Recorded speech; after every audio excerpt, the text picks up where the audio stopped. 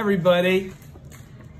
We've got Jean from Hawaii, and Sling hasn't been for a while, but she's back, and Madame Anik is here, so we have the international table going again. It's very full today. The last the last lecture from Volume 7 of Teachings for Victory that we read was number 6, Stand Up with Courage, and that was then I had a little talk that I gave a month ago or 3 weeks ago, okay? And I had promised that I was going to extend that conversation. I think it's premature for me to do that at this point in time.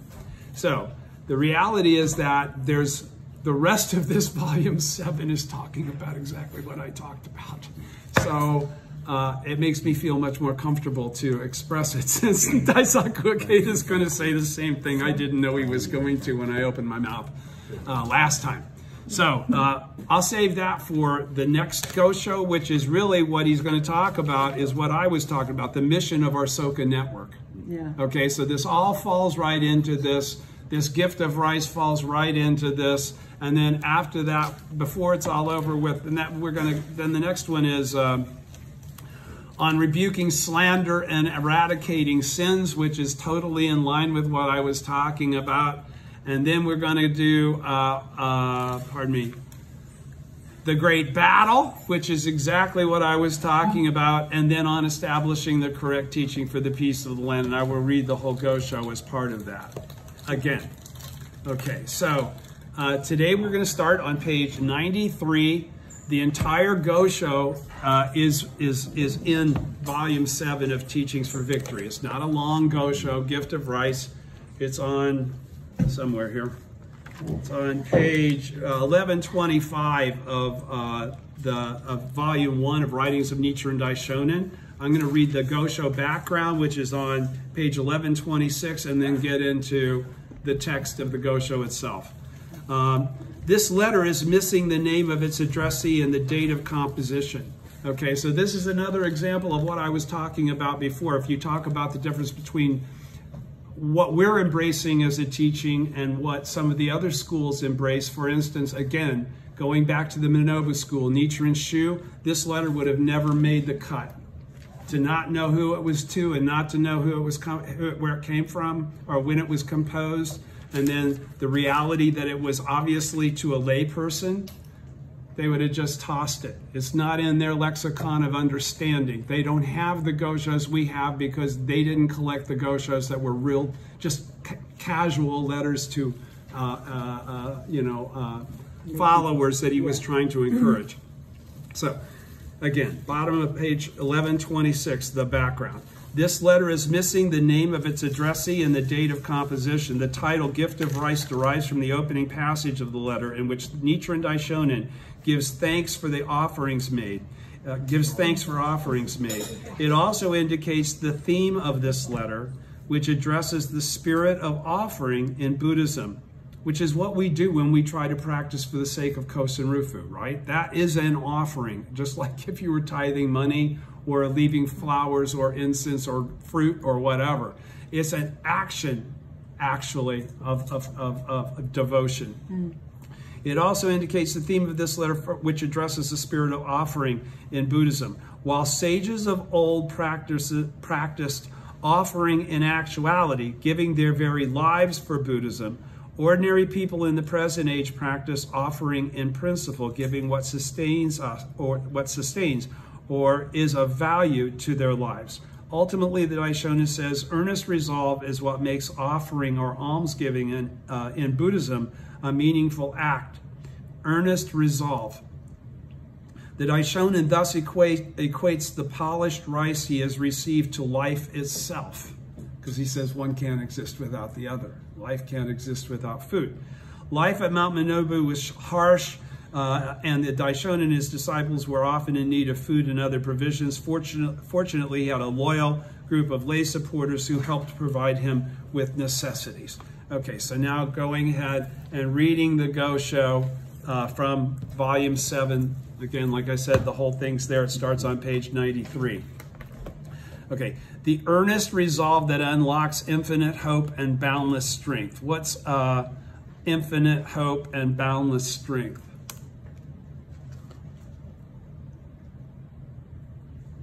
The earnest resolve that unlocks, well, infinite hope and boundless strength is faith.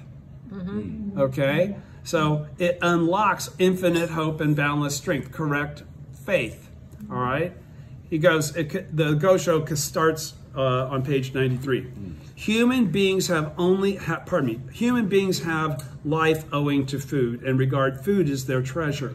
Life is the foremost of all treasures. It is expounded that even the treasures of the entire major world system cannot equal the value of one's body and life. Even the treasures that fill the major world systems are no substitute for life. A single day of life is worth more treasure than all the treasures in a major world system.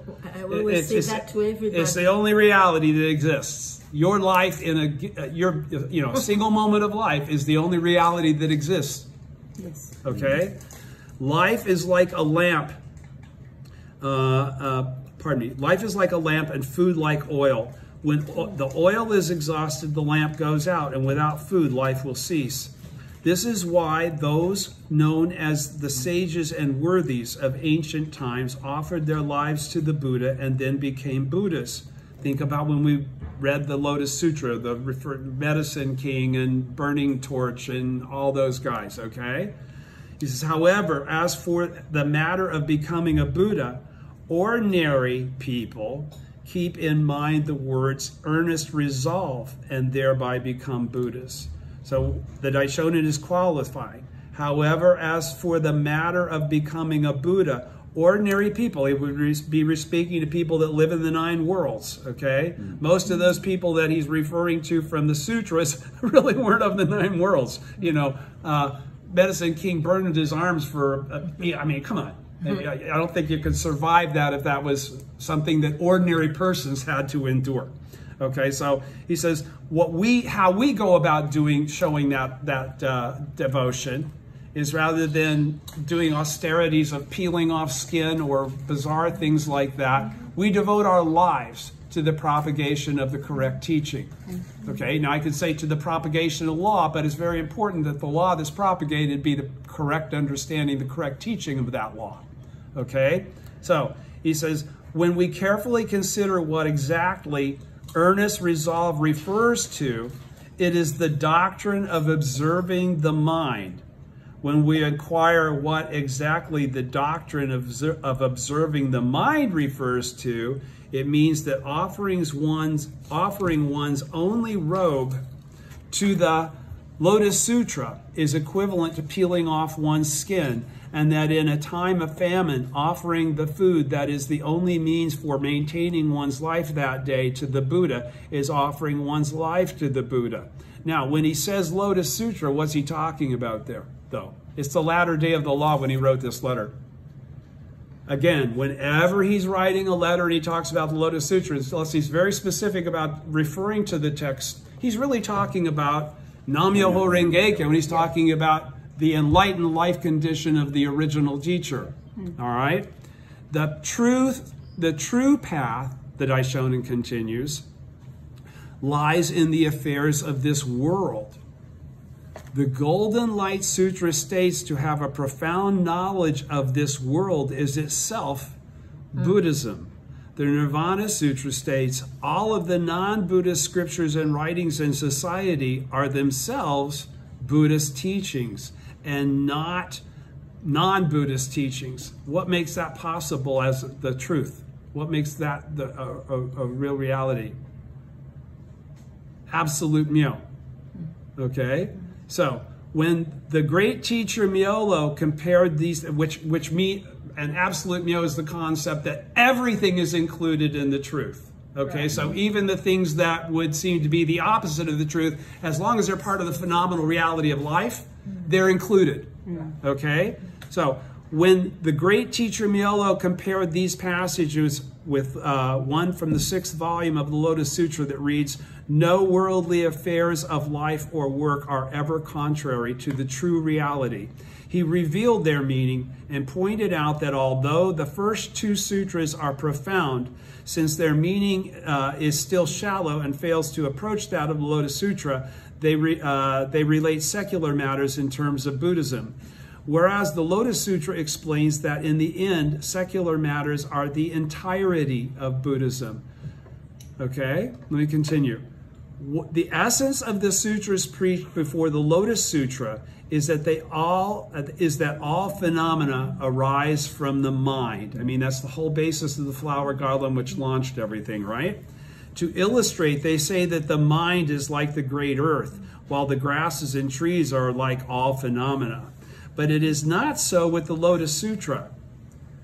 It teaches that the mind itself is the great earth, and that the great earth itself is the grasses and trees. The meaning of the earlier sutras is that the clarity of mind is like the moon, and that purity of the mind is like a flower. But it is not so with the Lotus Sutra. It is the teaching that the moon itself is mind, and the flower itself is mind. There's no separation between anything whatsoever, period, period, period. That's what that's actually revealing. You should realize that from this, that polished rice is not polished rice, it is life itself. Because you've got to see it beyond just the limited issue of how it appears and perceive it as its nature, as it relates to everything and becomes part of the cumulative whole that's always present. Okay? Everything's constantly regenerating, right? Life, everything. The oxygen is being regenerated. Okay? We're giving out carbon dioxide that's going through a process of then feeding the plants that spit out oxygen at us again, right? Okay, so this all is in complete keeping with science as it relates to what's actually being expressed from a philosophical standpoint. And that's the end of the Gosho. The Gosho ends. It is the teaching that the moon itself is mind and the flower itself is mind. You should realize from this that polished rice is not polished rice. It is life itself. Again, this is from a Gosho. It's not complete. It's not, and they're not even sure who it was written to or when. All right, but it's very, very profound. So going to page 95, you're going to see right here that it goes like in about the 3rd paragraph. There's a reference to the orally transmitted teachings, which concerns the mind. Again, this is from the 2nd chapter of the Lotus Sutra, the Expedient Means chapter, and though he references, which I just happen to have bold without being told, on page 30. I'm going to go ahead and go back to page 28 and read from this point 3 of chapter 2 in the orally transmitted teachings from the Expedient Means chapter of the Lotus Sutra. All right. The record of the orally transmitted teaching says, so this is like the Daishonin now qualifying, this is my take on this, all right? The record of the orally transmitted teaching says, 1 represents the middle way teachings of the Lotus Sutra. Great represents the teachings on non-substantiality of the Flower Garland Sutra, and the affair represents the teachings on temporary existence of the Agama, Correct and Equal, and Wisdom Sutras. The 3 lesser flavors of milk, cream, and curdled milk.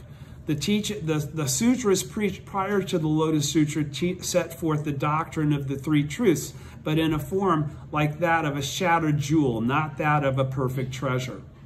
So he's saying these pre-Lotus Sutra teachings were not incorrect, but they were not the correct teaching for the latter day.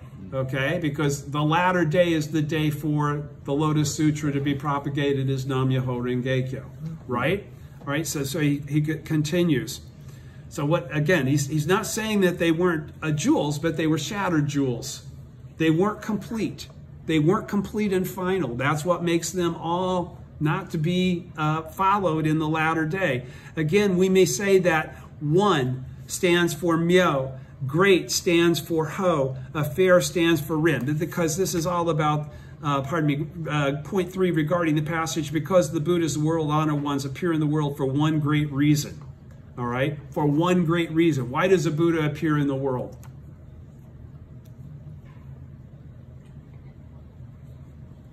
What? To make everyone else equal to himself. They're to propagate the law for the sake of the pacification of the land. Again, one may say that one stands for myo, great stands for ho, affair stands for, and affair stands for rin. Cause stands for ge, and condition stands for kyo. So he's saying it's all nam yo ho rin ge kyo. Or again, we may say that our head corresponds to myo, our throat to ho, our chest to rin, our stomach to ge, and our legs to kyo. Hence, this 5-foot body of ours constitutes the 5 characters of Myoho Renge Kyo. They are not outside of us. It is the essence of everything, including us. Okay? He says, for a period of more than 40 years, the thus come one Shakyamuni concealed and kept secret this great affair of why Buddhas appear in this world. Because there wasn't a means for people to achieve Buddhahood in their present form until Nam-myoho Renge Kyo. Only theoretical Ichinen Sanzen could be achieved. Actual Ichinen Sanzen requires Nam-myoho Renge Kyo to be achieved.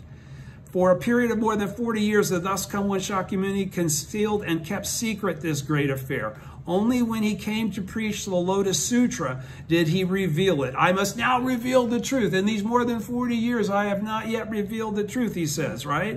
It was for the purpose of preaching this great affair that the Buddha made his appearance in the world, to preach the Lotus Sutra. When he revealed that our own bodies are the embodiments of the 5 characters of Myoho Renge Kyo, he was, as chapter 2 of the Lotus Sutra says, opening the door of Buddha wisdom, revealing that we can attain Buddhahood in our present bodies or existences. Now, is that actually expressed verbatim in the Lotus Sutra? No. That's an extrapolation that occurred through Nagarjuna and Nanye and Tintai and Chang'an and Myolo and Dingyo, and Nichiren has an epiphany about all of these things that have been said, and he's the one that actually comes up with the Japanese pronunciation of the Chinese and Sanskrit characters of Myoho Renge Kyo, right? So, Nam-myoho Renge Kyo. So he says, when he revealed that our own bodies are the embodiments of the 5 characters of Myoho Renge Kyo, he was, as chapter 2 of Lotus Sutra says, opening the door of the Buddha wisdom, revealing that we can attain Buddhahood in our present bodies or existences, which is the whole point of why we do what we do. Well, it's not to get benefits. There's a lot of benefit that you get in the process of making that cause, but it's actually to establish your highest life condition that's not predicated on things happening to you. It's like burning torch in his arms. I can give a shit, I'll burn my arms, okay? So opening here is another name for the mind of faith. So he's saying opening the door of Buddha wisdom is like opening the capacity of the mind to perceive through faith the correct understanding. When we recite Myoho Renge Kyo, and when he says when we recite Myoho Renge Kyo, it's Nam-myoho Renge Kyo that he's actually saying. When we recite Myoho Renge Kyo with the mind of faith, we do that in front of the Gohonzon by chanting Nam-myoho Renge Kyo.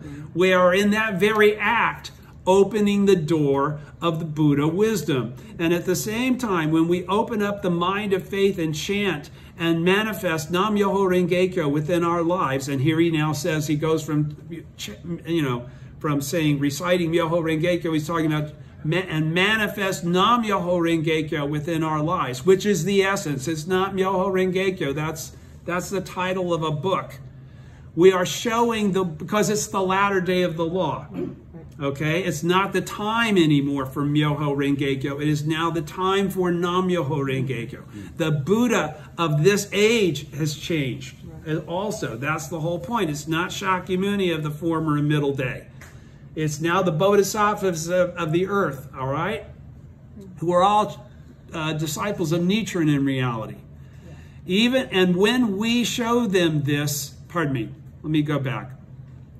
And at the same time, when we open up the mind of faith and chant and manifest Nam-myoho Renge-kyo within our lives, so we manifest the Gohonzon within our lives, we are showing the Buddha wisdom to living beings. We're showing other people how they may also achieve the same thing, awaken the same thing, and pacify the land in that process by a multitude embracing the correct teaching.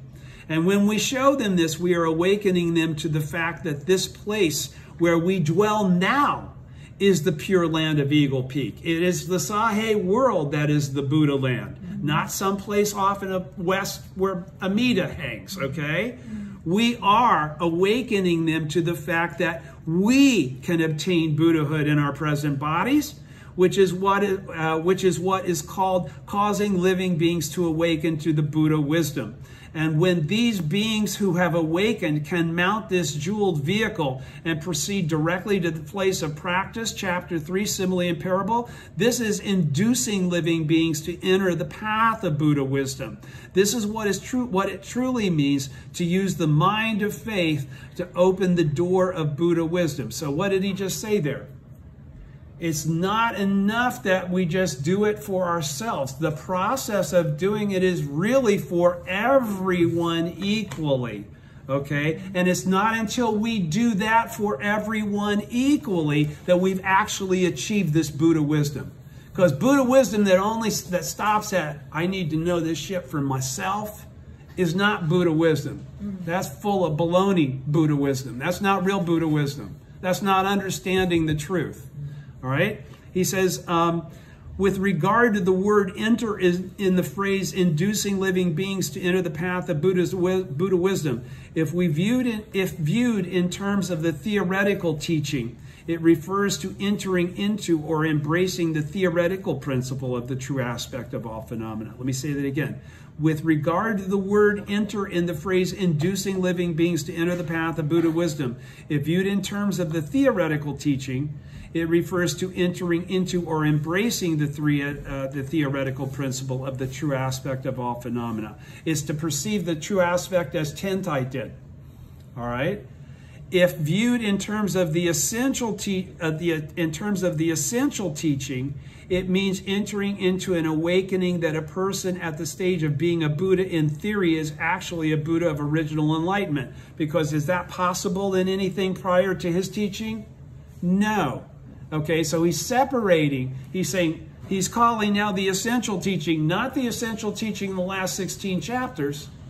The essential teaching is Nam-myoho Renge-kyo, which he just referred to in the previous paragraph.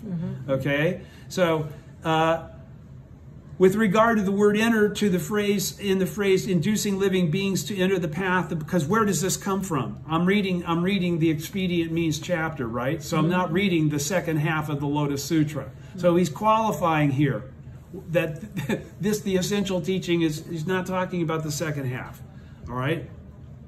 The theoretical principle of the true aspect of all phenomena. If viewed in terms of the essential teaching, Nam-myoho Renge-kyo, it means entering into an awakening. An awakening. Okay, so what is that saying? This is a personal epiphany. Attaining Buddhahood in your present form is a moment when you finally go, oh, I get it now. I am the Buddha and I always have been. And once that actually happens, that epiphany occurs, you can never go back to giving yourself, you're on the hook. You're on the hook to be the Buddha to the last moment of your life because you've attained Buddhahood and you go backwards, you're going to pay a price for that. That's not a very, it's not a probability actually, because I don't think anybody actually is able to attain Buddhahood and go backwards. All right, but that's what he's talking about. If viewed in terms of the essential teaching, he's talking about Nam-myoho Renge-kyo. It means entering into an awakening that a person at the stage of being a Buddha in theory is actually a Buddha of original enlightenment. When you understand those 6 stages of practice, that's stage 5, that you just went into stage 6, that is the reality. You've become a Buddha in reality, okay, of original enlightenment. What's original enlightenment? Kuan. What's Kuan? Nam-myoho Renge-kyo. So you've become enlightened to the truth of all things. All right? Now, persons like Nichiren and his followers who have learned to chant Nam-myoho Renge-kyo may be said to have entered the treasure tower. We're there. We're there at the ceremony every day of our lives. Every time we get in front of the Gohonzon, we're at the ceremony and they are right there with all those other badass dudes. With regard to the word Buddha in the phrase opening the door to Buddha wisdom, this refers to the Buddha world that is inherent in the 9 worlds, not separate in any way, shape, or form from the true reality, what we experience every day, suffering or happiness, it doesn't matter. That true reality is still Nam-myoho Renge-kyo. It's still the prime point. With regard to the word wisdom, it refers to the 2 characters myoho, or wonderful law, to the 2 characters shikan, or concentration and insight, to the 2 virtues of tranquility and brightness that pertain to enlightenment, and the 2 phases of birth and death, to the cause and effect of body and mind. That encompasses all of the schools of Buddhism. All right? In the end, wisdom means the wonderful law. But the only way you got there was to get to Nam-myoho Renge-kyo. Then everything else has its place, its purpose, and its true meaning. Now you understand that all those things that were in the pre-Lotus Sutra teachings were really all referring to Nam-myoho Renge-kyo. It just wasn't time yet to call it that, and it wasn't their job to call it out and make it clear. Do you understand? All right. So,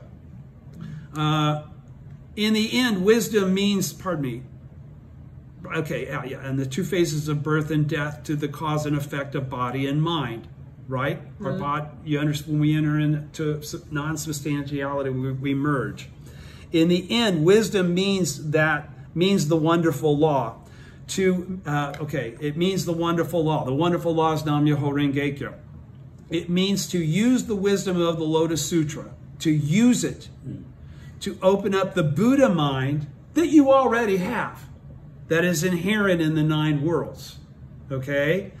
If we think of this, we realize that Buddha, in fact, is the living beings of the 9 worlds, okay? That's why this whole issue of mind is important, and we will get down here to where President Ikeda... Okay, top of page 30 then. When the Buddha opens up and reveals this Buddha wisdom and asks them if they will uphold it in their present bodies till they manifest Buddha bodies, this is showing the wonderful law, or what the sutra calls showing the Buddha wisdom to living beings. And when the teacher and disciples have fully responded to one another, and the disciples have received the teaching so that they gain the awakening referred to, where the sutra says, I took a vow, hoping to make all persons equal to me, without any distinction between us. This is what the sutra calls causing living beings to awaken to the Buddha wisdom, because we all take that vow if we're going to attain Buddhahood. Every single one of us. It's not just Shakyamuni. It's not just Nichiren. It's not just Daisaku Ikeda. It's not just any individual, because this aspect exists in everybody. All right? When the disciples reach such an awakening, they see that all the various and individual entities in the 3,000 worlds of the Dharma realm are the Lotus Sutra. The various entities are all living beings. Is that just people? No, it's everything inclusive of the environment. When the disciples reach such an awakening, they perceive the environment as being inseparable from all things, and themselves from being inseparable from all things. That's the awakening. When the disciples reach such an awakening, they see that all the various and individual entities in the 3,000 worlds of the Dharma realm are the Lotus Sutra, are Nam-myoho Renge-kyo. Entering into this kind of inner enlightenment is what is called entering the path of Buddha wisdom. This is a matter that must be treated with secrecy, because if you don't know what you're talking about, you really can't express this very succinctly, and you could cause confusion and distort what's actually being expressed. So that's why he's saying you keep it secret. Make sure you know what you're talking about before you try to explain it. Again, we may say that the 4 processes related to the Buddha wisdom, the opening, showing, awakening, and entering correspond to the 8 phases of the Buddha's existence. Opening corresponds to the birth phase of the Buddha existence, and entering corresponds to the death phase. And the 2 processes in between, showing and awakening, correspond to the other 6 phases. Thus, the 2 phases that precede birth, namely descending from heaven and entering into his mother's wombs, correspond to the showing of the Buddha wisdom, and the phases of renouncing the world, conquering the devils, attaining enlightenment, and turning the wheel of the law. These are all things that Shakyamuni had to do. Okay? They're all in the pre-Lotus Sutra teachings.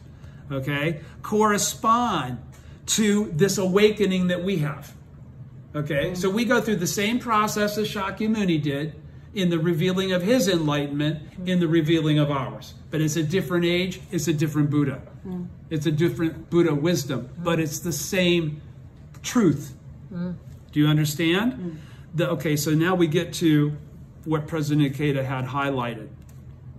The doctrines embodied in the provisional teachings were designed to remove one from the realm of birth and death. Therefore, they cannot be termed the opening, showing, and awakening and entering of the Buddha wisdom. Okay, it says, let me say it again. The doctrines embodied in the provisional teachings, now he's talking about provisional, were designed to remove one from the realm of birth and death. Therefore, they cannot be termed the opening, showing, awakening, and entering of the Buddha wisdom. But when we come to the present sutra, the Lotus, we awaken to the realization that the 2 phases of life and death are the wonderful workings of one mind. What is that one mind? This is something very important that I've been waiting since the last time we were together to clarify, because I said that one mind is not the one mind of Daisaku Ikeda. And I realized how easily I could be misunderstood because I qualified it as the one mind of Nichiren. It's the one mind of Buddhahood, right? Buddhahood. But this is the latter day, okay? So it's the one mind of the Buddha of the latter day. It's the one mind of Nam-myoho Renge-kyo. That's the one mind of Nichiren. The one mind of Daisaku Ikeda is exactly the same mind. There is no difference. I'm just talking about what's a source of origin when I said that's not the mind of it's my mind, frankly speaking. Okay, if I can go so far as to say that, that's the truth. All right? I'm not afraid to say that. It's my mind. I have this mind. Okay? The idea is for everybody to understand that they have this mind. They just need to reveal it. And the only way to reveal it is through faith. Sorry, kids. The dogs are scratching at the window looking for treats. Sorry. When we come to the present sutra, you going to go help them out? You look like you're getting ready to get up. But when we come to the present sutra of the Lotus, we awaken to the realization that the 2 phases of life and death are the wonderful workings of one mind, and the 2 ways of existence and non-existence are the true functions of an inherently enlightened mind. We understand non-substantiality as an interim phase between lifetimes. This is what is meant by the opening, showing, awakening, and entering of the Buddha wisdom. And intending to carry out these 4 activities with regard to the Buddha wisdom, the Buddhas of the 3 existences, for this one great reason, make their appearance in this world. Okay, I'll stop there as far as the orally transmitted teachings. He's also going to talk about page WND 2, page 844, and I always have a sense that he's going to get back to this because this is a very profound Gosho. 822, where am I here? Hang on. There it is, that's the piece of paper. It's from the unanimous declaration of by all the Buddhas of the 3 existences on which teachings are to be kept and which are to be discarded, okay? This is a very profound Gosho. I've almost read it to you on more than one occasion, but there's an admonition in here, because we're always on camera, I would not mind reading this to just the people at the table, but if there's anything that I should say that would confuse somebody that says, this Gosho says I'm screwed. and to keep my mouth shut. It says, keep this secret, keep this secret. So I advise all of you to read this Gosho on your own. I'm not responsible for what you come up with, okay? But it's deep, and it's very cool to read, all right? Then he's saying also, page 844, the mind that is beyond comprehension constitutes the core teaching of the sutras and the treatises. So what this is basically referring to, the Daisaku Ikeda is going to refer to, that he's going to say is reflected in the gift of rice, is the reality that all of the Buddhist teachings are actually reflected in what we do right now in the latter day, just chanting Nam Myoho Renge Kyo. Okay? That's the core of all teaching of all the sutras and treatises. There's nothing that those served only as a purpose of introduction to what we're doing now. So now, going on to Daisaku Ikeda's lecture on page 95 of volume 7. Nothing, everybody remembers the Gosho, but hopefully. Okay. Nothing is more wonderful, pardon me,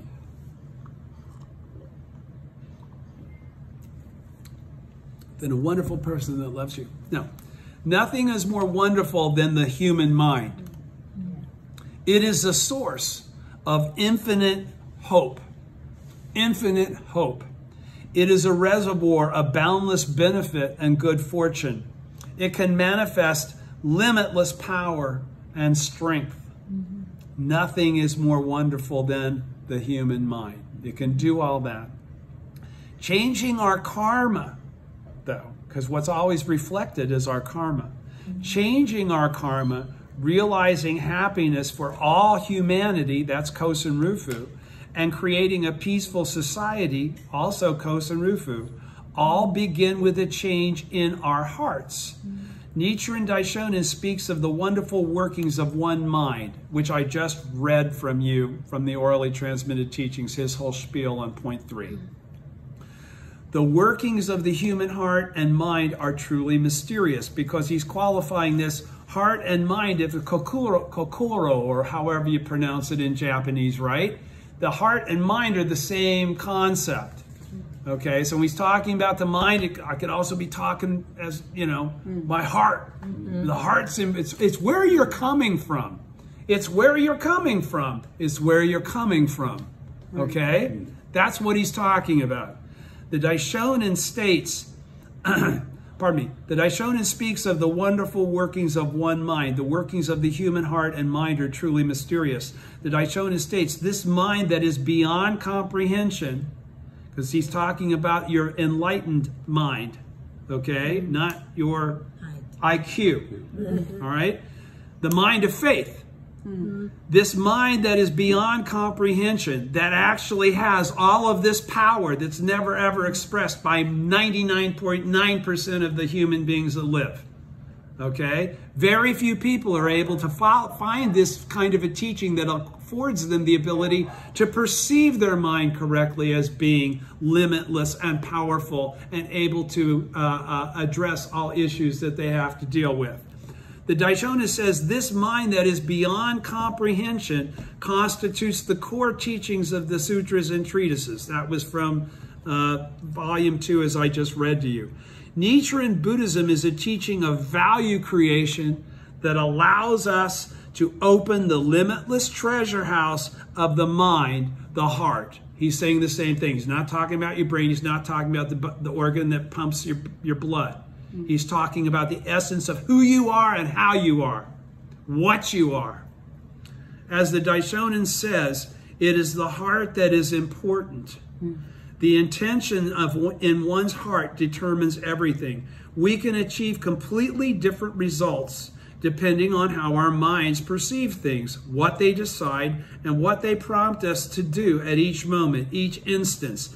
This is the essence of faith in the mystic law and the principle of 3,000 realms in a single moment of life. Our true capacity as human beings is determined by what we have in our hearts and minds. And so, the bottom line, are our hearts and minds consistent?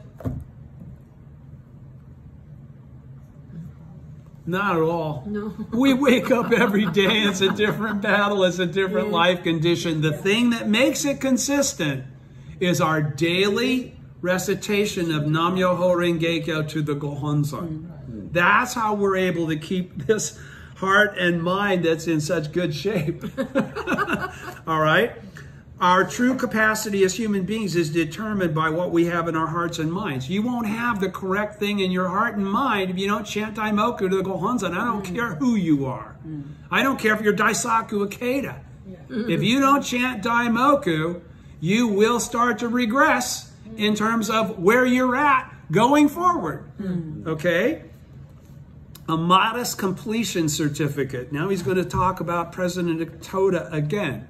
He says on second column, page 95, in my youth, I was fortunate to receive lectures on the Lotus Sutra and Nichiren Daishonen's writings directly from my mentor, Second Soka Gakkai President Josei Toda. I guess that's exactly what I said last time, didn't I? I said, Yes. Isn't he lucky? Gosh, I wish I had that kind of, he'd only been practicing for 11 years when he became president of the Soka Gakkai. You think you could do that now? No way. No way. No, not going to an 11-year member near the leadership of the world. Okay? He created all that for himself with his heart and his mind. Yes. Okay? And he could do that because his mentor had awakened to him to that treasure. Yes. Give me a moment.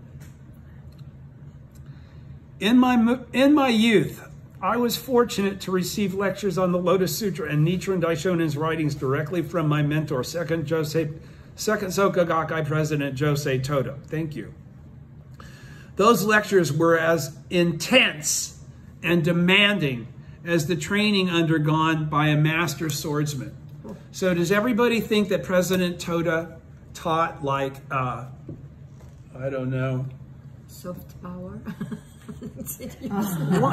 The point is that, a lot of times I've heard people talk about my attitude, I'm angry or I show, too much, too loud, I yell, like this, I that. Arrogance. On my arrogance, okay, I say things unequivocally, like I guarantee you, I freaking know my stuff. No, that's why I always back it up with what I read to you, why I know my stuff. I show you where I know my stuff. I don't just pull it out of my ass and float it into the air. You have okay? a strong neither does Daisaku Ikeda. So, but my point is this: not all of you. I mean, is there anybody here besides me that had Japanese mentors? I mean, from Japan, Japanese mentors. Have you ever heard a Japanese, and they were men? Because I was, okay. And they are men. All right. Why not? Okay, but have you ever heard a Japanese male speak with something that they believe are passionately?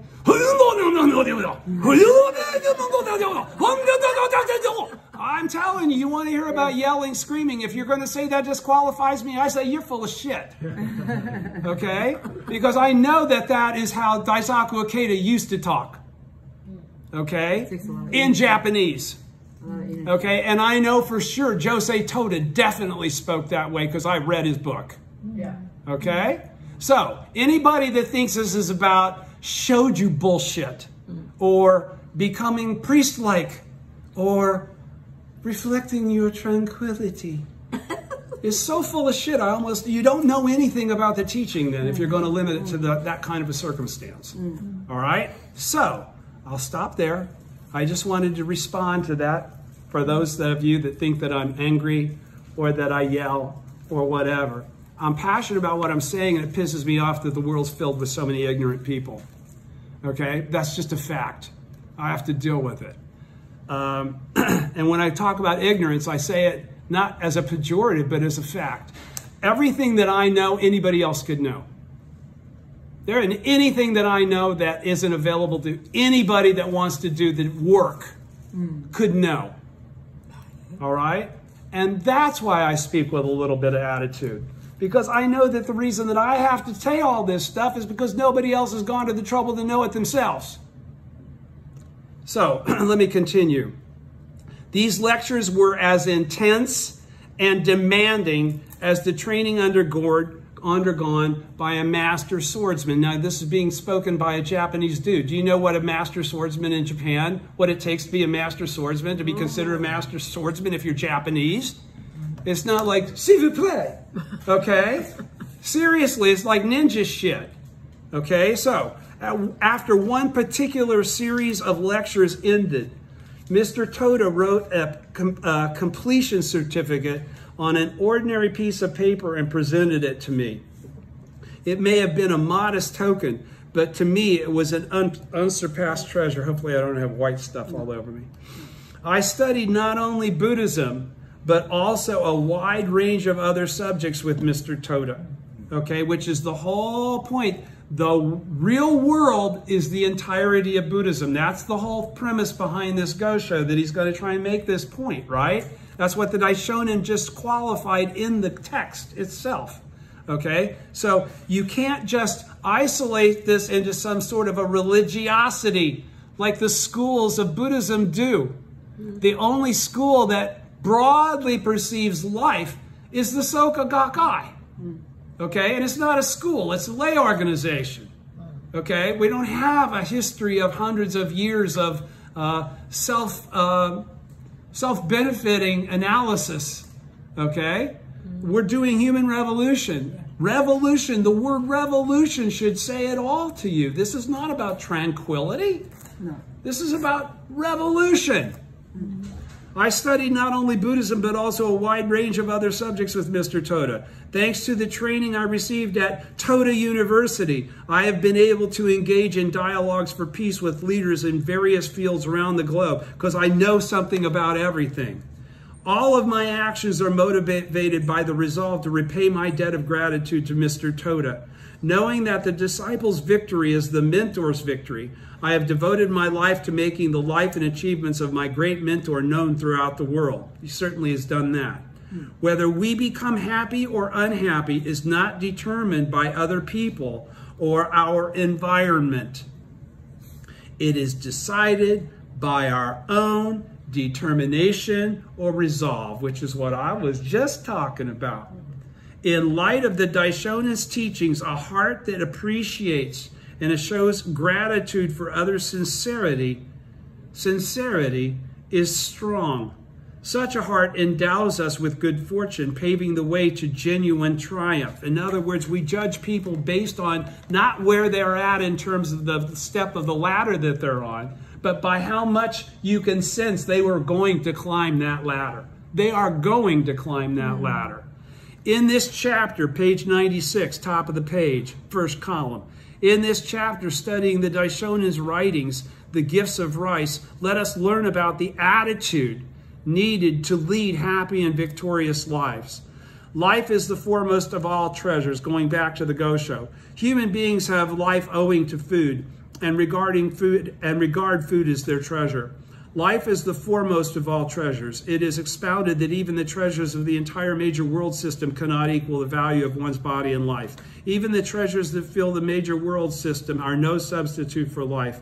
Life is like a lamp and food is like oil. When the oil is exhausted, the lamp goes out, and without food, life will cease. This is why those known as the sages and worthies of ancient times offered their lives to the Buddha and then became Buddhas. On to President Keita's lecture again, bottom of the first column, page 96. The Daishonin wrote this letter in response to an offering of food he received from one of his disciples. The date and the recipient's name are unknown. In the letter, the Daishonin carefully explains that offering the precious gift of polished rice, which sustains life, is the same as offering one's very life. Such an action, he says, brings great benefit and ensures the attainment of Buddhahood. He begins the letter by listing the items his disciple has sent him, writing, I have received a sack of polished rice, the sack of yams, and the basket of river laver that you took the trouble to send me. The gifts are an expression of the disciple's sincere wish to support and bring joy to the Daishonin. The Daishonin praises this sincerity, clarifying how infinitely noble it is from the perspective of Buddhism. Two things are treasures to all people, he says, food and clothing. Both are treasures because they support the supreme treasure of life. Next, he explains that life is the foremost of all treasures, more valuable than all the treasures of the universe. It is not the foremost in comparison to anything else. It is absolutely noble and supreme. Pardon me, let me go back. It is not the foremost in comparison to anything else. It is absolutely noble and supreme. In other words, it's not comparable to anything else. Okay? Because it's your karma. It's all the living beings' karma that's being expressed every time they're in a manifest state. So it's not comparable. You can't compare one plant to another plant any more than I can compare one human being to another human being, or one sex to another sex, or anything else. One nationality to another nationality, one race to another race. They're all inclusive and they're all equal. Okay? And they're all connected. None of them are separable. Next, he explains that life is the foremost of all treasures, more valuable than all the treasures of the universe. It is not the foremost in comparison to anything else. It is absolutely noble and supreme. In all the world, there is no treasure as precious as the life of a single individual. The Daishonin then likens life to a lamp and food to oil. As a lamp goes out when it runs out of oil, this precious life is extinguished when it runs out of food. That is why the Daishonin says making an offering of food, you with me? Yeah. Which sustains life is the equivalent of offering one's life itself. To further clarify this point, he explains the significance of offering things one regards as precious out of reverence for the Buddha. He writes, in worshiping all the deities and Buddhas, the word Namu is put ahead of their names.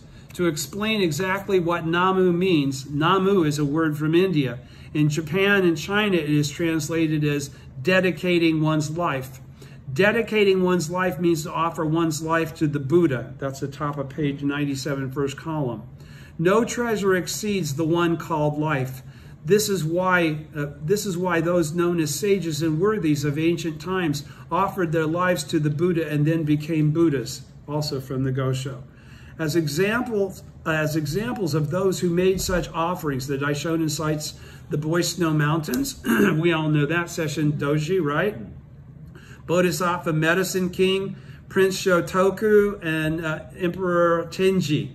The first two fall into the category of sages who dedicated themselves completely to Buddhist practice, while the second two fall into the category of worthies or wise persons who protected and transmitted Buddhism.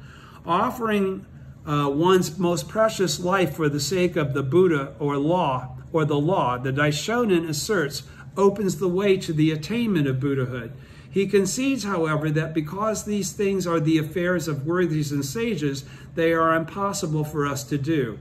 Asking the same sacrifices from ordinary people in the latter day of the law is asking the impossible.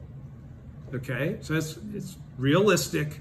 Okay, we don't have to burn our arms or go have our faces branded or any weird stuff like that.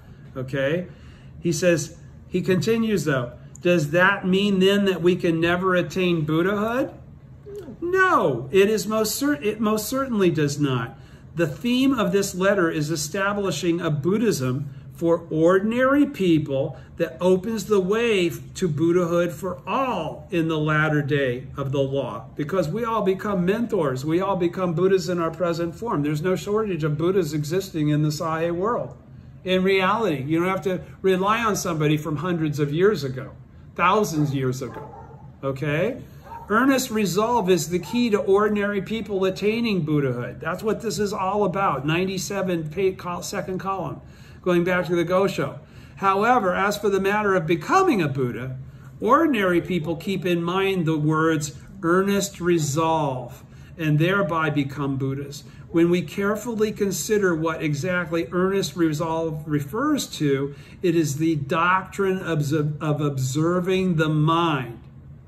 Okay, earnest resolve is our Buddha nature constantly telling us, gotta go chant Daimoku, Got to go read the Gosho. Got to tell that person about Nam-myoho Renge-kyo. Got to encourage that person that's ill or suffering. Okay? That Buddha mind is the mind that comes about when we behave this way. When we carefully consider what exactly earnest resolve refers to, it really is, it refers to you understanding you're the Buddha and that you're devoted to the establishment of the correct teaching for the pacification of the land. You're here for Kosen Rufu. You're a bodhisattva of the earth. It's not difficult to understand. What exactly earnest resolve, it is the doctrine of observing the mind. Okay, when we're in front of the Gohonzon, that's what we do. We say Nam-myoho Renge-kyo over and over again, and we think, right? Now, what comes back to us is either wisdom or BS based on our mind. Where is our heart? Why are we chanting that Daimoku? Are we chanting it because we gotta? Because we have to? Or bad things will happen if I don't? That's incorrect faith. All right? If something bad happens, it's because you got your head up your ass. When we inquire into what exactly the doctrine of observing the mind refers to, it means that offering one's only robe to the Lotus Sutra is equivalent to peeling off one's skin. And that in a time of famine, offering the food that is the only means for sustaining one's life that day to the Buddha is offering one's life to the Buddha. What is that saying in code?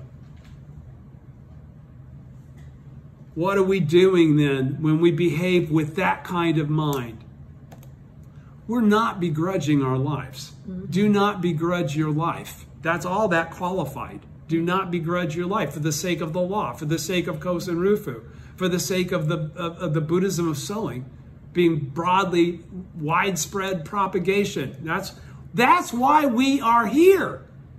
We're not people that don't know anything about the law. We're not people that never had the fortune to encounter the law. The teaching says that by virtue of us having even gotten this far, we obviously are already Buddhas, have already been Buddhas on many occasions, have served many Buddhas before, that goes on and praises us. And then we're born into this Sahe world in whatever condition that we are, and we kind of bitch instead of going like, I got to overcome all this? Okay, I must have done some good stuff. All right, the Daishonin writes, continuing on page 97, second column, ordinary people keep in mind the words earnest resolve and thereby become Buddhas.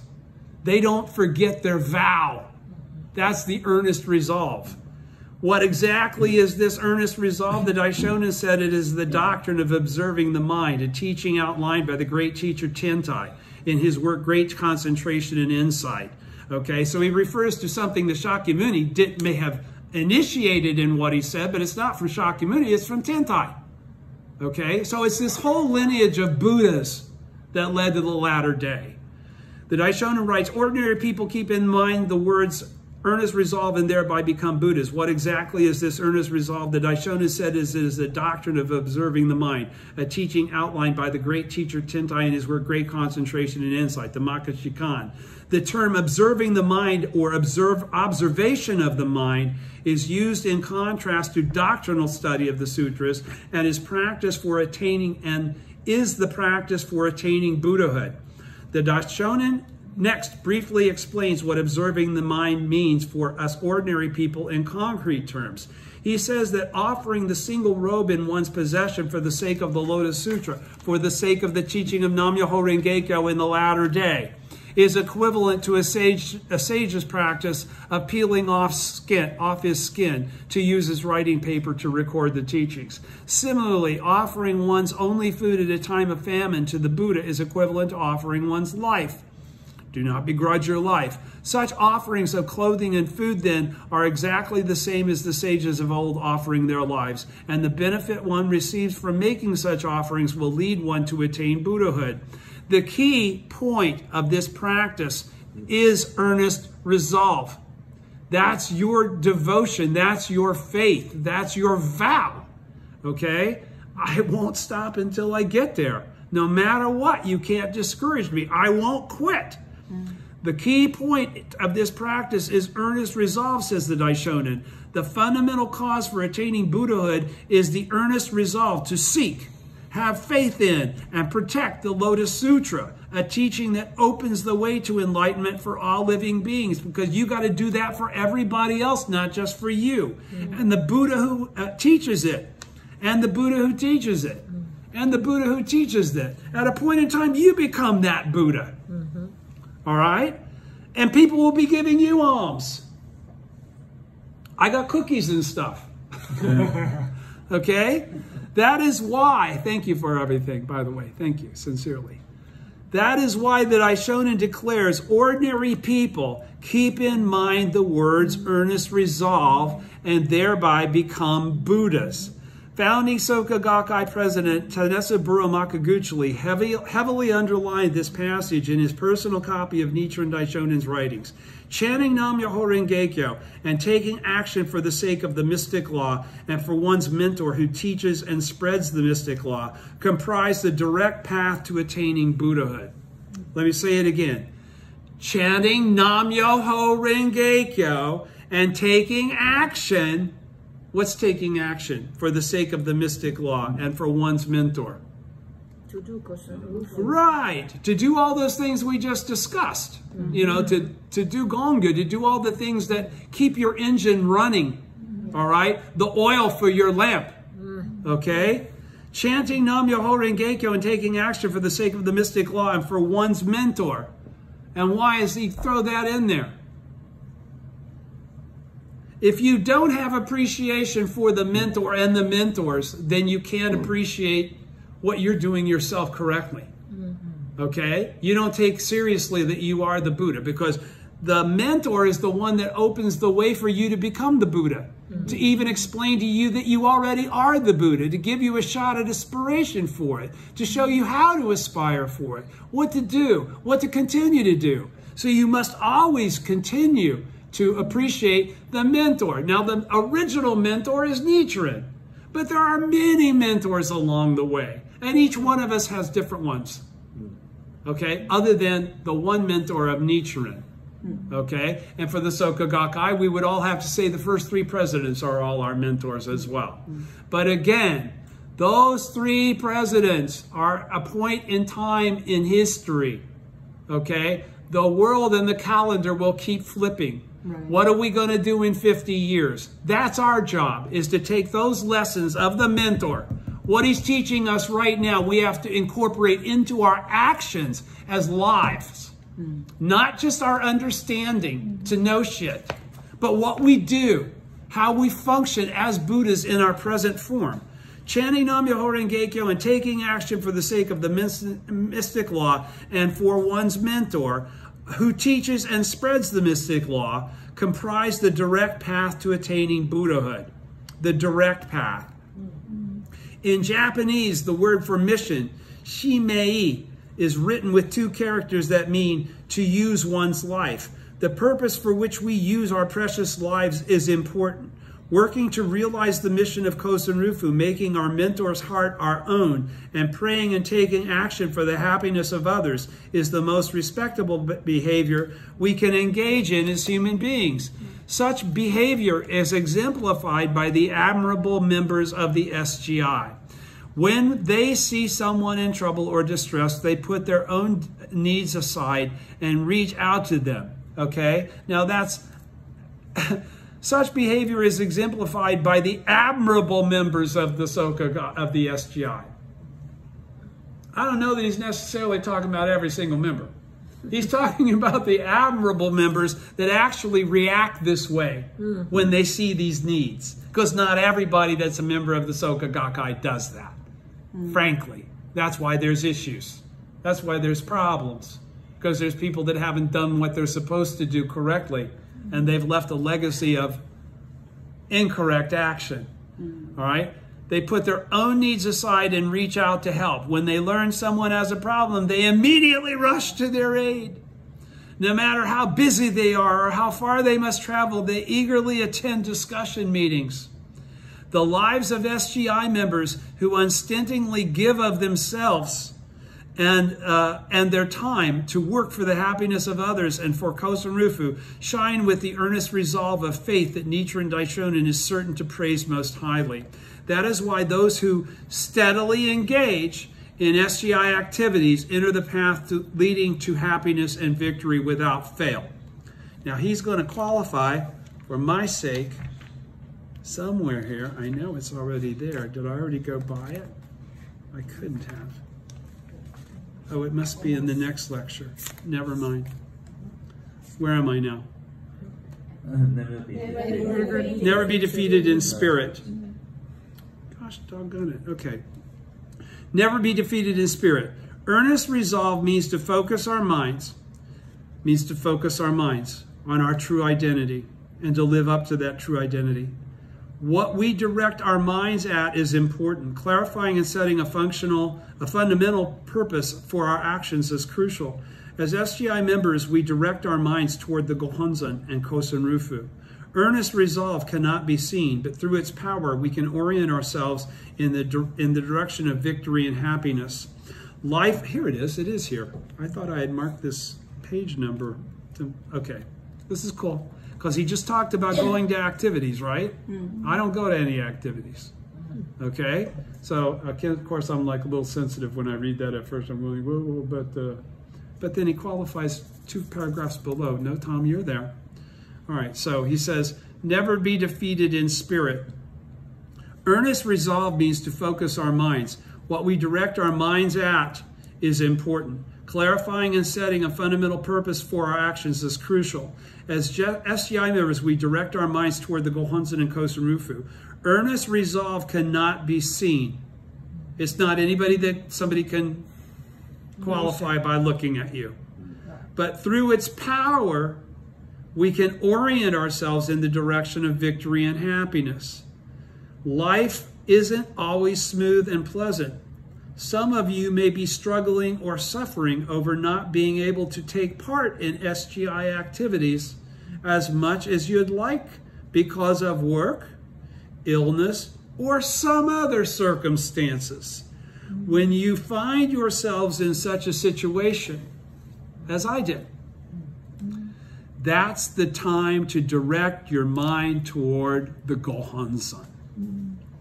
Those who run away from activities don't face such an internal struggle in the first place, okay?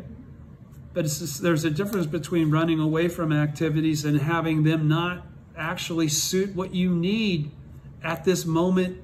Again, I could go sit in a meeting anywhere in this country and they would have to make a special accommodation to talk to me in English. And I wouldn't understand what anybody said. And I could express to them all kinds of confidence and life condition and still not be able to reach them. I can, by doing what I'm doing right now, reach more people that can understand where I'm coming from and understand what I'm saying than if I went to activities that I could go to because they exist on this island. I just don't attend them. Right.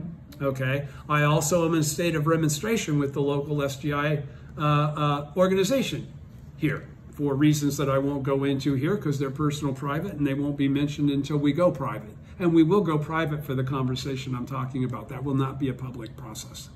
Just for you all to know. It's not something I'm going to expose to the people that won't understand where I'm coming from in the first place. I'll let somebody else do that for you. Okay, that's the time to direct your mind toward the Gohonzon. Okay, so what he's basically saying is that when you can't go run around and be social, get deep.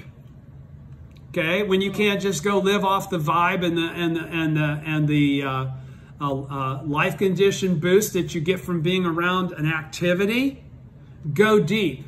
Find out how you can establish that on your own through your understanding of the Gohonzon, through your understanding of how to correctly beseech the Gohonzon to advance in your own life and your own mission.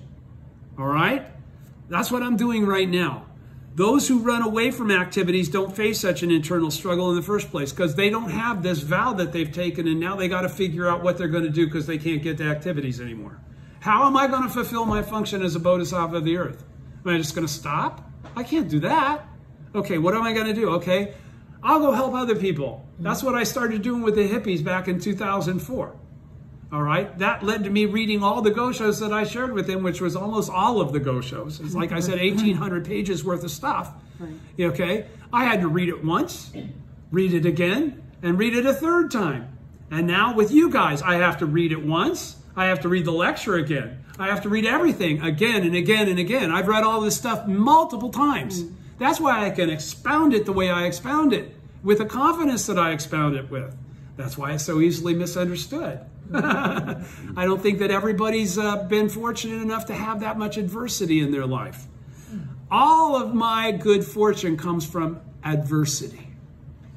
My adversity is the thing that forced me to grow, not my benefit. My benefit led me to complacency. It did not lead me to true appreciation because it didn't last. Okay? Only the adversity. So it's my good fortune. Okay, that you're wrestling with this problem is itself. Okay, so if you're stressing over you can't do activities organizationally, but you decide to devote your life to the Gohonzon in whatever way you can, okay, that itself expresses the correct attitude of faith. Okay, that's why he's saying people that run away from activities don't want to do they don't even have that mind of compassion or that mind to advance. Okay, so he's saying then the next thing, that you're wrestling with this problem, this conundrum. How do I still function as a bodhisattva of the earth? Is itself proof that you are challenging yourself based on faith. Now this is, thank you, Daisaku Ikeda, you said all this for me. There's nothing wrong with what I'm doing. I'm challenging myself based on my faith. Struggling with so in other words, I don't have somebody I get to go to and cry on their shoulder. I have to go to the Gohonzon. I have to go to the Gosho. I have to manifest it from within. I have to observe my mind. Yes. I have to observe my mind. I have to say, hey, Tom, you're full of shit. You know that's wrong. Oh, come out of wherever I was headed and get back on track on my own. We all need to learn how to do that. Okay? So he says, struggling with problems makes you stronger. I gotta tell you, I agree with him. Thank you. Problems? There's no need to worry. That's the biggest key. That's the hardest part, is to not worry. Because you're going to have a sense of worry a lot of times. Yes. When it feels like the bottom's falling out, you're chanting all the Daimoku, and there's no resolution to what you need. Yeah. Okay? That's when faith is the thing that sees you through. That's why he says faith is so important, because there are going to be times when you have to validate the fact that you're the Buddha, period. Based on you, not based on anything else, not based on it's based on your action. It's based on where your head is at. Yes. It's based on what you do every day. Okay? The key, he says, is to take one step. Even, and this is my total experience personally, the key is to take one step, even half a step forward, to find the courage to keep going and to have the faith not to stop. Am I shouting now? I'm sorry if I'm shouting. The key is to take one step, even half a step forward, to keep acting with earnest resolve. Earnest resolve has no end. You can't burn it out. It can't be defeated. Earnest resolve cannot be defeated. Something that is actual, or that's your Buddha nature, is activated. Unless you're not chanting, now if you think you can do it just by knowing shit, and you don't have to engage the Gohonzon or your relationship with the Gohonzon, then no, I think you could run into a dead end. Okay? But as long as you don't ever abandon that particular element, you can observe your mind. You can always self-diagnose pretty simply, especially after 2 or 3 decades. After 2 or 3 decades, if you finally decide and you direct your mind toward the Gohonzon as a natural process of going through the 6 stages of practice, you become a Buddha in your present form. right? You've been that all along, but it's been theoretical because you've not understood you're the Buddha. You don't really believe that it's you. You don't take the responsibility for that responsibility, that fortune. Excuse me if I'm spitting. Okay, the key is to take one step, even half a step forward, to keep acting with earnest resolve and to keep that resolve alive.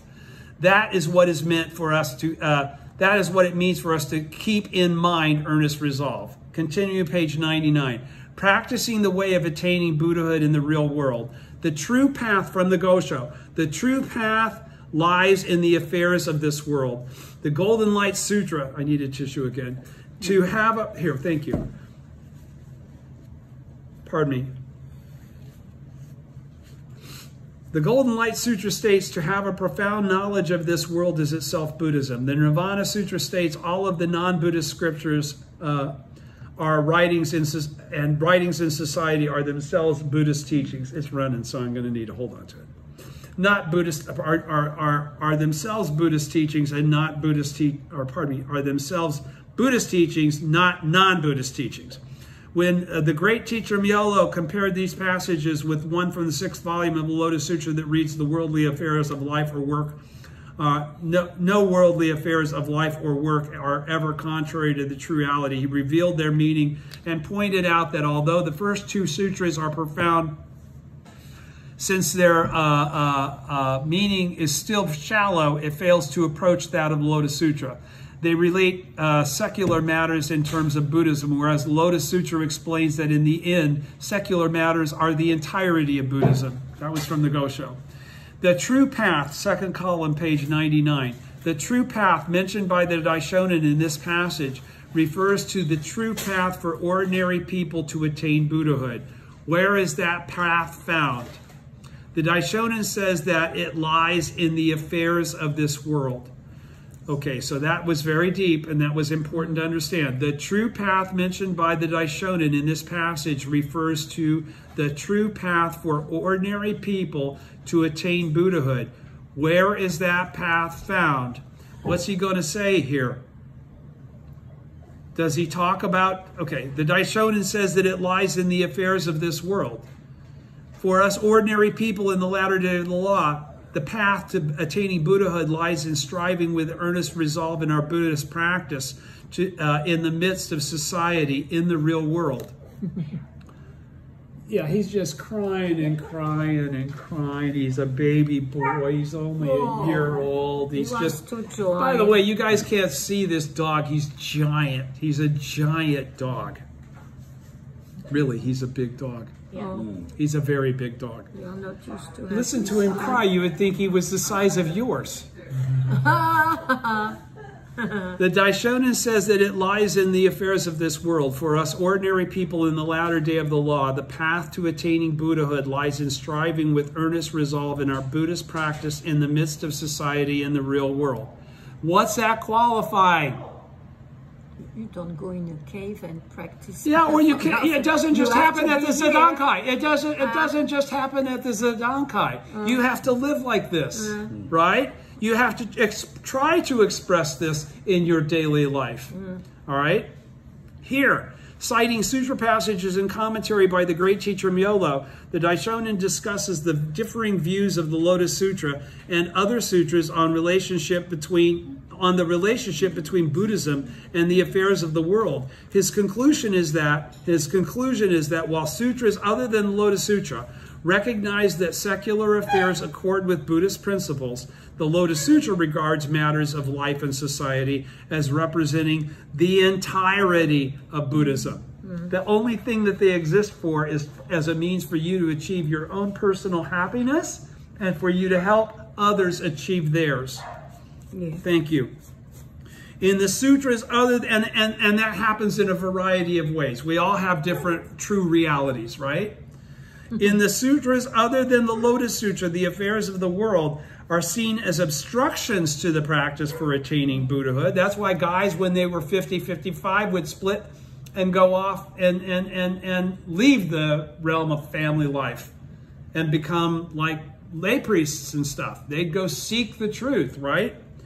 He says, In the sutras other than the Lotus Sutra, the affairs of the world are seen as obstructions to the practice for attaining Buddhahood. That's the other school. That's the pre-Lotus Sutra schools.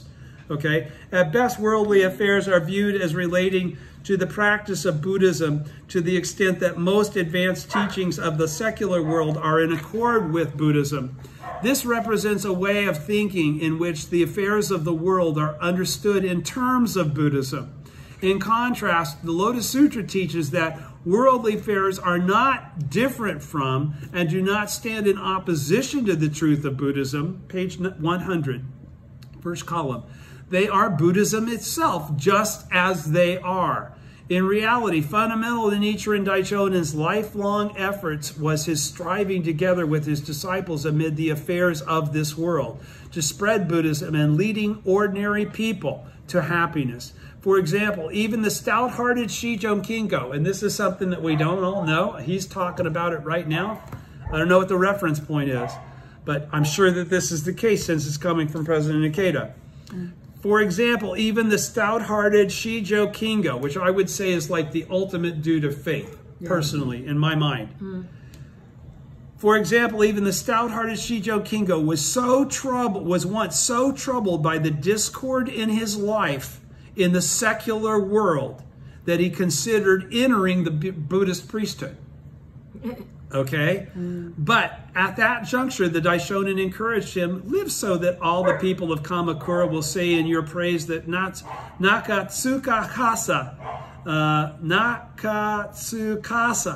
Saburo Semenojo Shijo Kingo is diligent in his service of his Lord, in the service of Buddhism, and in his concern for other people. Buddhism doesn't exist apart from our actual lives and circumstances. Buddhism doesn't exist outside the reality or apart from the affairs of this world, which is also what I was speaking to in that last conversation. We got to accommodate the realities of this world as it is right now. The end of this, he'll say the date. This is from 2014. Okay, 6 years before COVID. The SGI has grown to the extent it has become. It has, because it has demonstrated proof of the victory of Buddhism in daily life, just as the Daishonin taught. But unfortunately, that stops with a lot of people getting benefits, and when they stop getting benefits because they're not advancing their faith, they go Titanic. It doesn't work anymore. Yeah. A teaching for people's happiness, second column, page 100. Nichiren Buddhism is a teaching for people's happiness.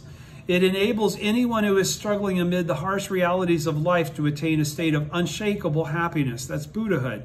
This is in stark contrast to the pre-Lotus Sutra teachings, which held that countless kalpas of practice were necessary to attain enlightenment.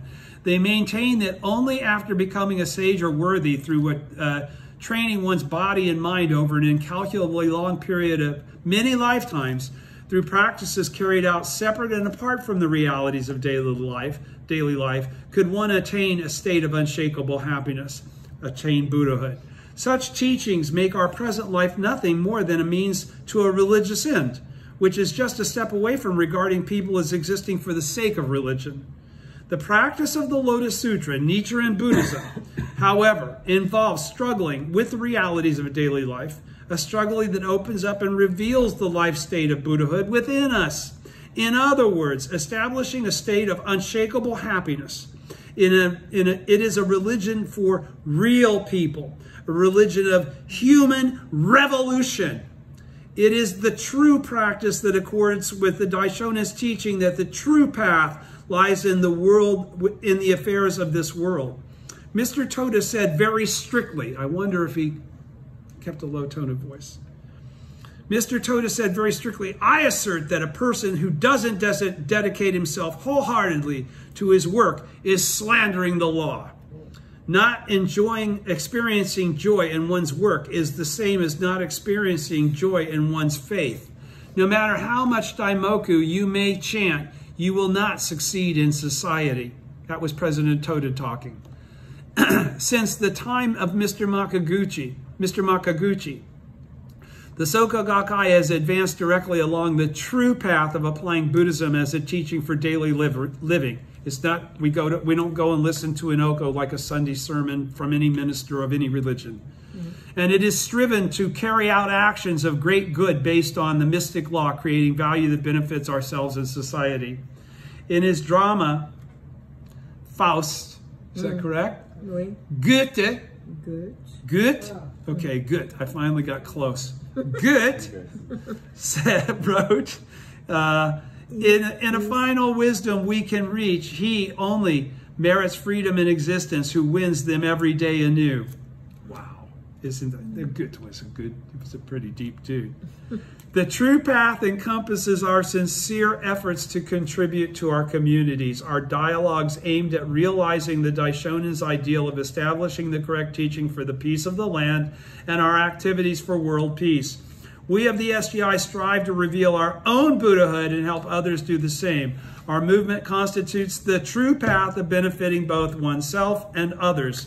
Bottom of the first column, page 101. The essence of the sutras preached, this is from the Gosho. The essence of the sutras preached before the Lotus Sutra is that all phenomena arise from the mind. To illustrate, they say that the mind, that is, they say that the mind is like the great earth, while the grasses and trees are like all phenomena. But it is not so with the Lotus Sutra. It teaches that the mind itself is the great earth, and that the great earth itself is the grasses and trees. The meaning of the earlier sutras is that clarity of mind is like the moon, and that purity of mind is like a flower. But it is not so with the Lotus Sutra. It is the teaching that the moon itself is mind, and the flower itself is mind. You should realize from this that polished rice is not polished rice. It is life itself. When we examine, going on to the lecture, page 101, second column, when we examine all the diverse and varied phenomena of the world based on the Lotus Sutra's view of practice in attaining Buddhahood, what do we see? Once again, the Daishonin compares the pre-Lotus Sutra teachings to the Lotus Sutra. First, he says, the basic teaching of the pre-Lotus Sutra scriptures is that all phenomena arise from the mind. In other words, all the phenomena that comprise our lives and everything in our environment are the products of our minds. This is what is meant by the expression, one reaps what one sows, that what happens to us is the result of our actions. But the pre-Lotus Sutra scriptures teach that to transform the results of our deeds, we must spend long eons eliminating the results of our negative karma and accumulating great amounts of good karma toward the future. In other words, we must engage in countless kalpas of practice. Page 102. It would be like, for example, paying back a huge loan a little bit at a time with no end in sight, and then also trying to save your money carefully until you've reached your goal, while remaining ignorant of the fact that all along you possessed the cluster of unsurpassed jewels, that is, the Buddhahood within you. The Lotus Sutra expounds a different teaching. The Daishonin says it teaches that the mind itself is the great earth, and that the great earth itself is the grasses and trees. No separation between anything. The Lotus Sutra teaches that the enlightened state of the Buddha, that is the world of Buddhahood, is originally inherent in all living beings. By having faith in and practicing the Lotus Sutra, Nam-myoho Renge-kyo, which reveals this truth of life, anyone can bring forth their Buddhahood. All of us can become Buddhas in this lifetime, just as we are. The lives of ordinary people can instantly manifest Buddhahood. It is an epiphany. It is a realization. It is the sixth stage of practice. When our minds change, we and our world also change. The Lotus Sutra teaches this as the wonderful workings of one mind, OTT. It's the one mind of Buddhahood, and this mind that is beyond comprehension. Also from the second volume, as I read from the Gosho. One's mind, the innermost realm of life, is vast and boundless. It is dynamic. Exploring and analyzing this mind that is beyond comprehension, that's why he calls it the region of the unfathomable, in his work Great Concentration and Insight, the great teacher Tentai formulated its reality as the principle of 3,000 realms in a single moment of life. All phenomena of the 3,000 realms, that is all things in the universe, are contained within a single moment of life. There's no separation between anything, whether it's in a state of non-substantiality or a manifest state.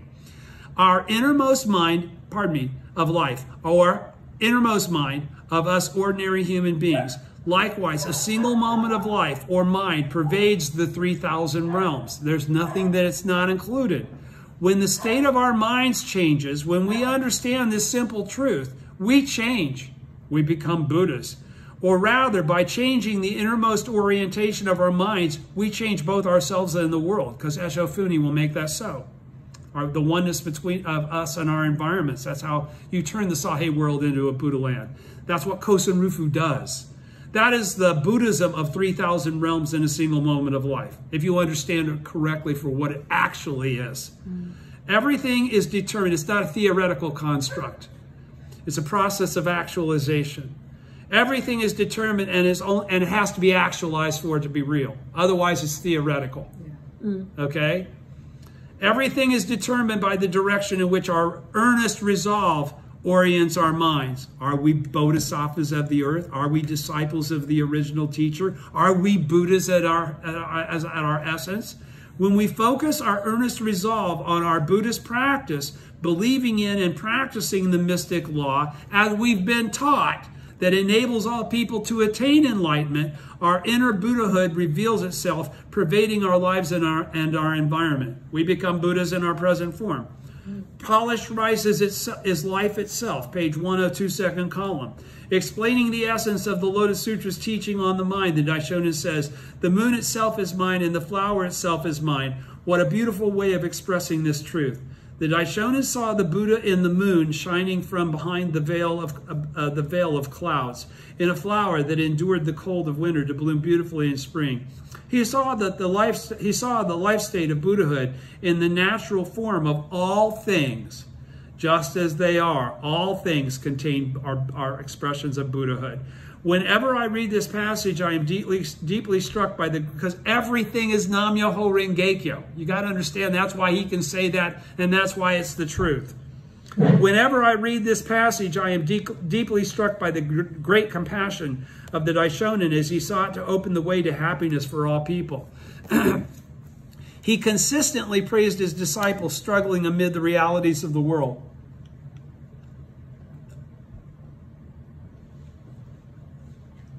Pardon me, I'm running out of gas. He consistently praised his disciples struggling amid the realities of the world by assuring them that they were Buddhas, exactly as they were. The clarity of mind and purity of mind taught in the Pre-Lotus Sutra scriptures might seem like a beautiful idea at first, but they do not compare with the concept of life as embodying the mutual possession of the 10 worlds taught in the Lotus Sutra, that there's no separation between anything, anywhere. The true attainment of Buddhahood is not departing from this Sahe world that is filled with suffering and becoming some transcendent superhuman being in a Buddha land. As the Daishonin puts it, it is not so with the Lotus Sutra. Buddhas are people who are fully engaged with the activities of daily life without being defeated by the difficult challenges of reality, but shining as the most human of human beings. Though raging waves of karma, or destiny may seem to assault them, they burn with the earnest resolve of faith and go on striving their hardest. That is the true manifestation of the supremely noble life state of Buddhahood. The Daishonin states, polished rice is not polished rice, it is life itself. In other words, the offering of rice was not simply rice, but an offering of the disciple's life itself. The Daishonin here is assuring his disciple that through demonstrating an earnest resolve to strive alongside him, he or she will attain Buddhahood as surely as the sages and worthies of times past who gave their lives for the sake of Buddhism. I am reminded of an episode in the life of the American social activist Helen Keller. Though blind and deaf, she went on to dedicate herself to the welfare of others, imparting hope to all humanity. Keller always prized and remembered the gift of a donation to one of her charities, along with a bouquet of roses sent to her by a teenage boy with a disability. Recalling his sincere gesture, she wrote, "The roses have withered long ago, and the young heart that stirred to that fine impulse has ceased to beat. But the lovely deed will blossom forever in the garden of my soul." Our movement is the same. Everything starts with valuing the sincere intention. Poor baby. Our movement is the same. Everything starts with the valuing the sincere intention, the earnest resolve of the person right in front of us. The earnest resolve of ordinary individuals is always the driving force of history. An earnest resolve is synonymous with a vow. All of our members' effort, exertion, and hard work for Kosen Rufu are not just activities. They are life itself. The Buddhas of the 10 directions and 3 existences are certain to praise us. The heavenly deities cannot fail to protect us. At the 3rd memorial, 2nd anniversary of Mr. Makaguchi's death in November 1946, Mr. Toda declared as his mentors, Mr. Toda declared as his mentor's true disciple, I am determined to carry on your resolve and fulfill the mission of the Gakkai so that I may deserve your praise when I see you again at Eagle Peak. Last page, page 104. The earnest resolve, top of the first column, shared by the mentors, plural, and disciples of Soka is synonymous with the vow for Kosen Rufu. The Japanese word for fellow member or comrade, doshi, can also be read as shared resolve, meaning those who share the same resolve or commitment, those of the same mind as Nichiren. The SGI is a gathering of fellow members, comrades in faith, who share the same purpose and resolve of the same mind as Nichiren. None have a stronger resolve than we, the members of the SGI, who are striving arduously for Kosen Rufu, united in the spirit of many in body, one in mind, as we empathize with and encourage one another. That's why we have successfully spread Nichiren Buddhism around the globe. SGI members dedicated to the earnest resolve of helping all people are the treasures of the world. SGI members with the resolve to realize peace. Okay, because he's qualifying again. SGI members with the resolve to realize peace are the treasures of humanity. Not just because they're members of the SGI, because they're of the same mind as the original teacher and the mentor, Daisaku, Ikeda. The expansion of our network of shared resolve, which will change our planet into a beautiful treasure realm. Mr. Toda declared we should focus our efforts on fostering one new sincere member and then foster another and another. This is what creates the time. So just one at a time. He's saying just concentrate one at a time. That's all you got to do. You don't have to do 100 at a time, 1,000 at a time. They'll accumulate. We need, second column, page 104. We need to create the time for tremendous dynamic development, sincerely fostering and encouraging one after another friends who share our earnest resolve. That's my earnest resolve. That's what I was talking about 3 weeks ago. Mr. Toda asserted, if you stand up with a powerful commitment to this magnificent movement, it is as clear as day that you will be able to gain true, lasting happiness. Let us boldly and energetically set forth with our fellow members with whom we share a noble, earnest resolve toward victorious, dynamic development for ourselves, our families, our work, and our communities. With sincere gratitude for everyone's efforts and activities, we put the finishing touches on this year, 2014. So again, this is 9 years ago that President Ikeda wrote this originally. I also want to, before you stop, I just want to explain. The puppy knows what goes on when everybody gathers around the table. So he knows that all these people, these fine people, bring treats for him. And he knows, like, when are you going to get done with the talking in there and bring me my treat? So he's not trying to misbehave. He's a Buddha dog. I guarantee you he's a Buddha dog. He got a bunch of Buddhas giving him stuff. He's a Buddha dog. Okay? I appreciate you all coming today. Jean, you're going to be around for a while, right? Yes. Can you make it next Saturday again? Yes. Okay, so we got that. Amy, see you again next week? No problem. Sling? Yeah. Hopefully? Okay, because next week's important. It's a continuation of the conversation from a week ago. All right? Thank you, everybody. Thank you.